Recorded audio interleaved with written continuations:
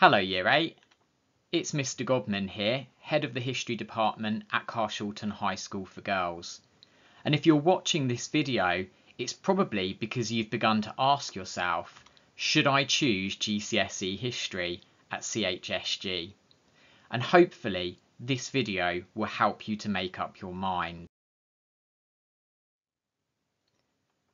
When you're making your decision about whether to choose GCSE History, there are 4 things that you probably need to ask yourself.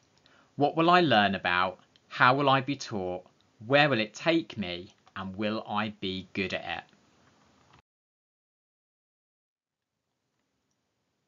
So if you choose GCSE History, you're going to learn about 5 interesting topics which we've chosen because they're particularly exciting and fascinating periods of the past. We start our course by investigating medicine in Britain since the year 1250. We investigate all the deadly diseases which people have suffered since the medieval period, such as Black Death, plague and cholera. We'll look at what people blame these diseases on and how they tried to cure them.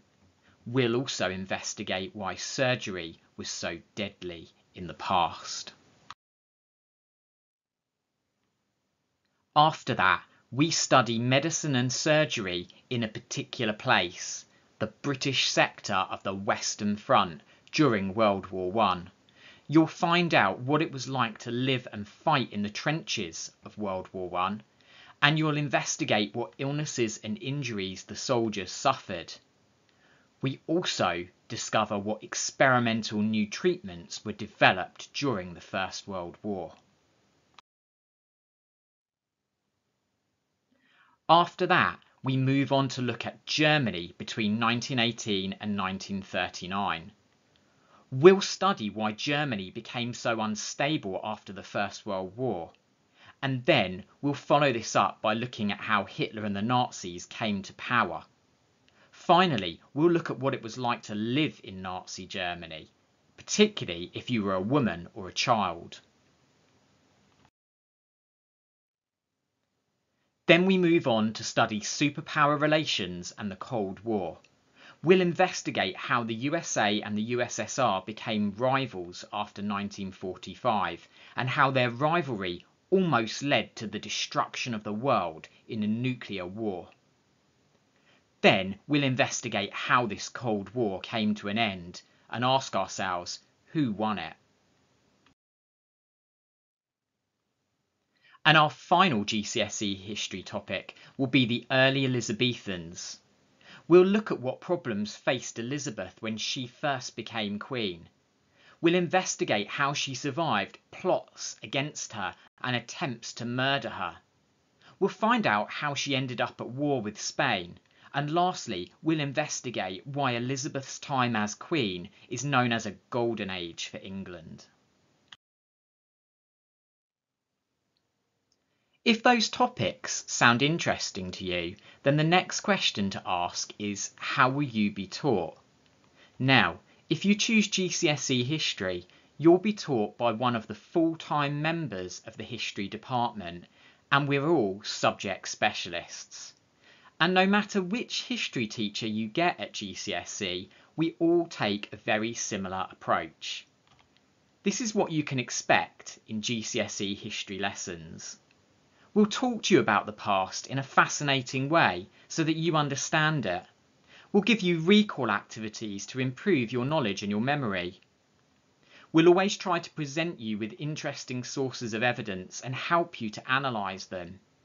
We'll prepare activities which encourage you to read and think independently. And of course, we'll set you follow-up homework which builds on what we do in class and gives you an opportunity to take your learning further. So if you choose GCSE History, where will it take you? Well, some students might go on to be historians, but most students who take GCSE History don't go down that route, because history gives you so many useful and transferable skills which employers value very highly. So after doing GCSE history, there are all sorts of career paths which you might go down. Here are just a few of the most common areas where historians work. And don't forget, history is also an excellent subject if you want to go on and study in the sixth form.